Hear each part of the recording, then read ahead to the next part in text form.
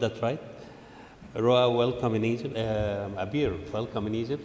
And we look forward to listening to what you have to say about imaging of granulomatous mastitis.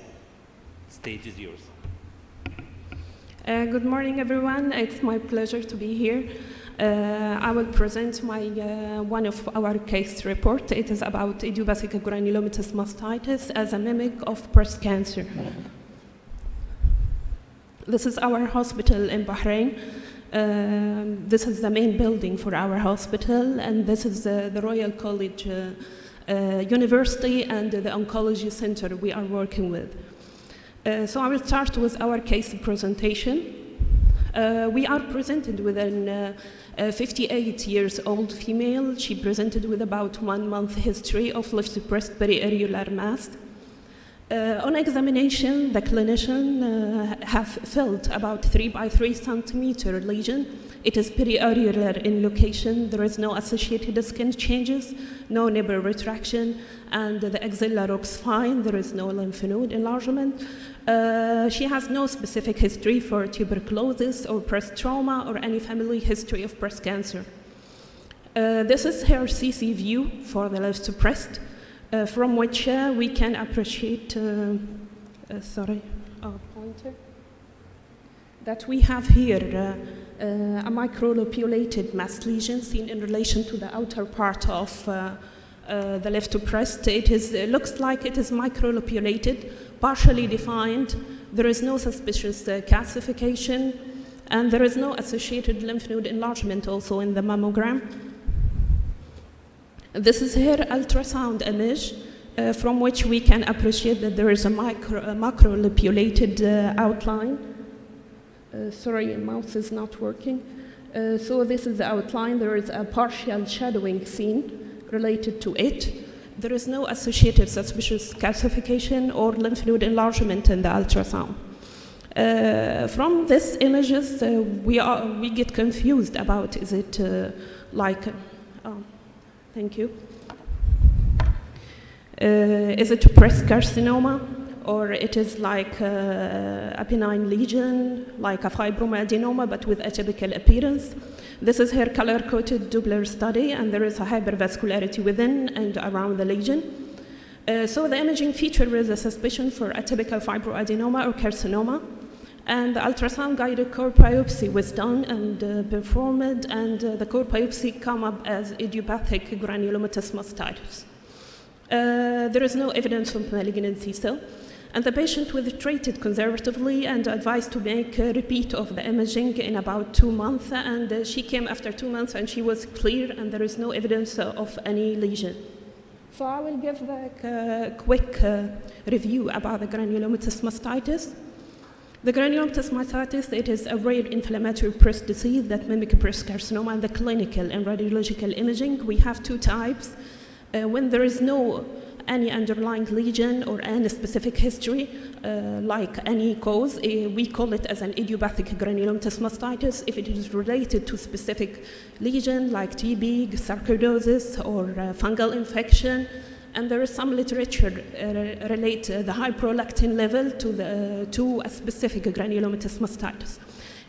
Our case here is idiopathic granulomatous mastitis, and the exact etiology will not known. Sometimes it is a factor related to hormonal imbalance, smoking, alpha-1 antitrypsin deficiency, high prolactin level, or there is no any specific cause we can see. In clinical examination, we usually see that it is clinical as a tender or not tender mass. It is fixed or mobile. Some people have skin changes, some others. So it is a diagnostic challenge, and it can be misdiagnosed as a carcinoma.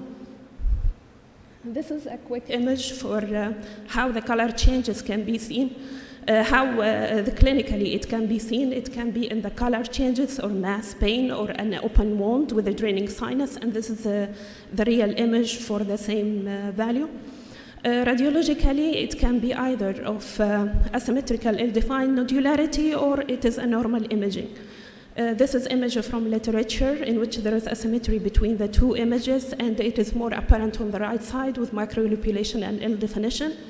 Ultrasound finding is different, can be well demarcated, heterogeneous appearance, can be with increased or decreased vascularity, can have a draining sinus on the skin or normal ultrasound imaging.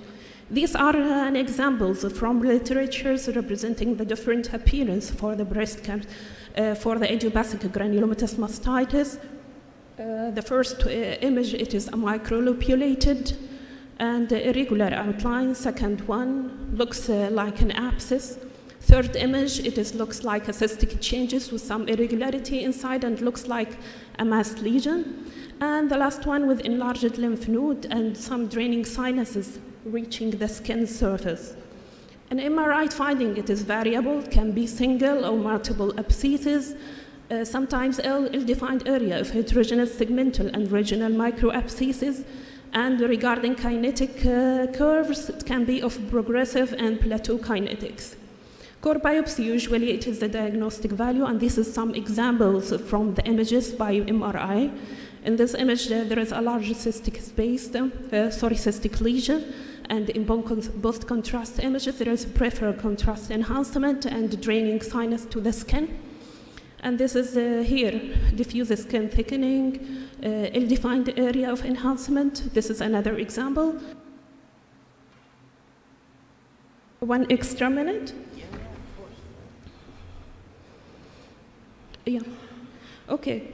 And the second example, it can be confused with cases like inflammatory breast cancer. And the last one case, it is like an abscess in T1, looks like hypoechoic. In T2, high signal. In T2, looks like high signal intensity. And in post-contrast, looks like ill-defined and heterogeneous peripheral enhancement. So differential diagnosis usually coming up with a breast cancer, infective mastitis, sarcoidosis, and fat necrosis and vaginal granulomatosis. The treatment usually conservative or surgical excision. Conservative for cases give time to recover and sometimes give immunosuppressant and prolactin lowering drugs, and surgical excision for refractory cases.